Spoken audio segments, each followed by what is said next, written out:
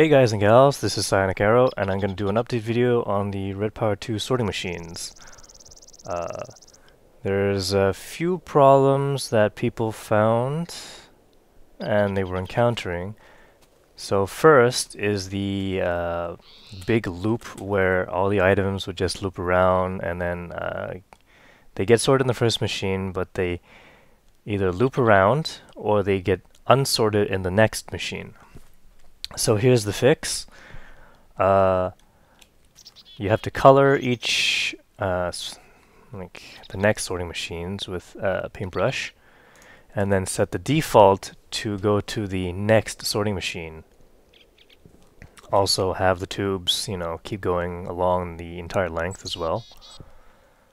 That way, whatever it doesn't know will go into the next sorting machine, and what it has sorted will not be able to go through because it's got a color.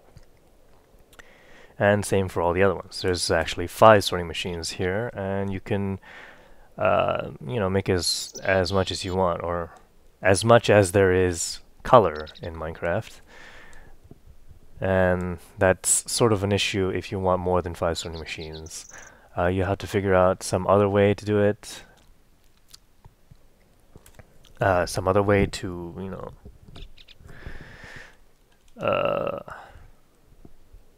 get more colors or use the same colors in each system, so some restriction tubes will probably be required. But if you only need 5, or if you need how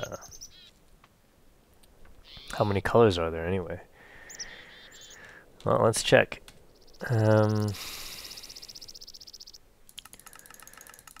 Where are these colors? Oh shoot, did I pass them? Paintbrushes, alright, whatever. There's paint.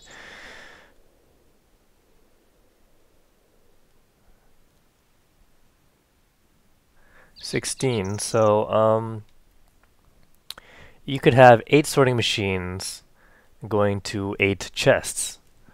Otherwise, you're gonna have to figure out some restriction tube stuff for the around the chest area, and then you'll be able to use more sorting machines. Now, a problem that I have encountered recently is that the retrievers or filters, they get jammed sometimes when there's too many items backflowing into it. Also sorting machines, like all the machines, if there's too many items going backwards into its internal buffer, it kind of jams, and the whole thing just stops working until you clear out the jam. And that's not very automated, is it? So what I've put is a buffer over here. Now, it kind of looks complicated because I had to put items on. Alright, let me show you. Here's the buffer. Each side, so there's 5 sides, corresponds to a different column inside the buffer. So if you only have it, like, let's say putting it in from this side, then we'll only fill in this column, and then the rest will be empty. So I don't want to do that. And this is obviously the output side. So I put that in. The output is facing the sorting machine, and because of this I need a redstone signal to travel to the sorting machine and then extract items. So I still have the regular sorting, filter with chest, and then I have extra red wire, red jacketed cables to connect everything to one timer. There's a retriever here, and this is just to show you that you can use a retriever to retrieve items from multiple inventories.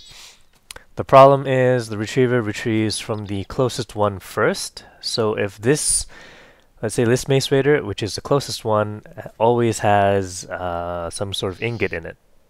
Sorry, dust. This one has dust. Always has some sort of dust in it, and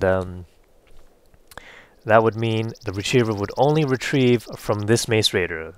any items being mace rated in the second one, well, the dust will stay here until the first one has been cleared out.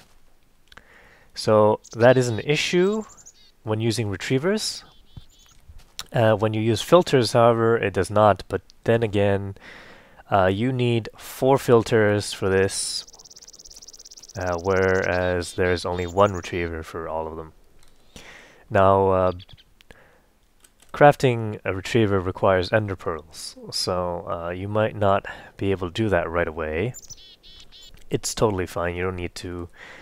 This is just to show you that you can use it. Let's see, right. So if you have, let's say, an underground base, or it's in a mountain, and you don't want to have solar panels going everywhere around the outside, you can use a thermal pile. So this block here doesn't have a GUI. What it does is get its blue electric or bluetricity power thing from heat differences, and that's why I have lava on the bottom and then water surrounding the sides. This is what I found to be most efficient. And you can see that it doesn't really require that much power to run these sorting machines and filters, retrievers. The filter doesn't need that power, blue electric power.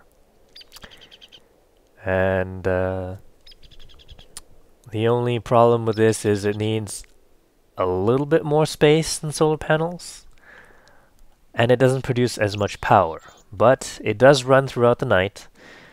And let's see, you probably shouldn't run, blue electric furnaces and alloy furnaces with thermal piles unless you have a lot of them, because it takes a very long time to charge a battery box. I mean, this thing's been running, like, I built this thing first and then I built the rest of this setup. And the battery box is not even full. I put in 2 batteries into this thing, 2 full batteries, just to get it, give it a jump start.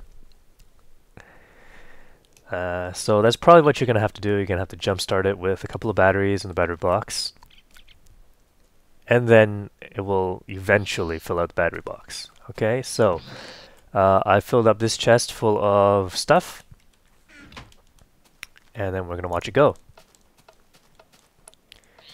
Alright, so here it is. Because it's only going in from the one side of the buffer, this is full. And obviously it's extracting it one at a time. And now that it's going into this side of the buffer, it's going in here, and then it's going straight back into the sorting machine. And now they're being smelted. So I should tell you, these guys are running on 7 overclockers, and I find that that's most efficient if there's 2 of them. And yeah, if there's 2 of them, because otherwise the retriever will just retrieve from one mace raider all the time. And you don't want that to happen. It's getting dark. Whoops. There we go.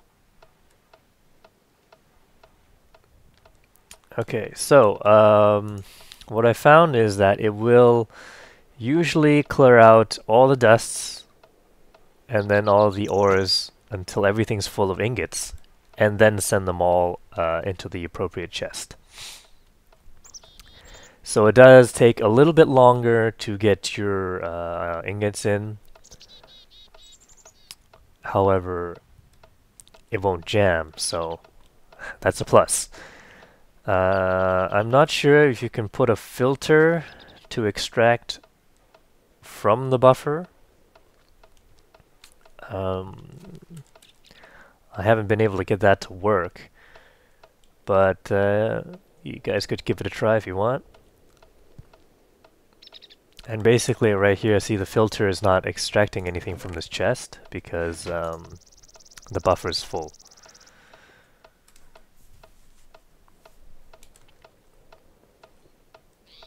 Okay, so what's that? Copper? No, okay, so we haven't finished copper yet.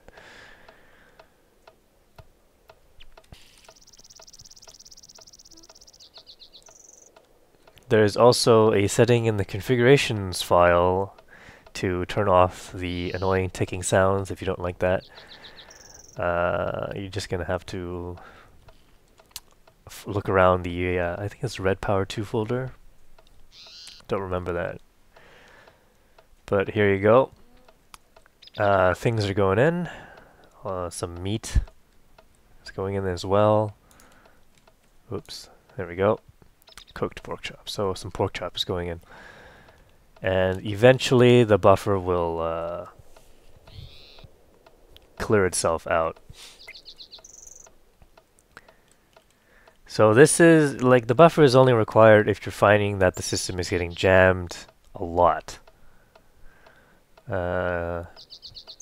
What you could do is, instead of putting the buffer here and, you know, kind of slowing everything down, because some of these things don't need to be macerated or cooked, you could put the buffer along this line.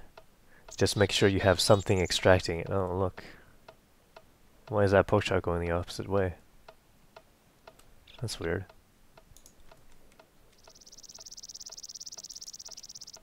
Oh, okay, because it's going in one at a time sometimes. That's fine.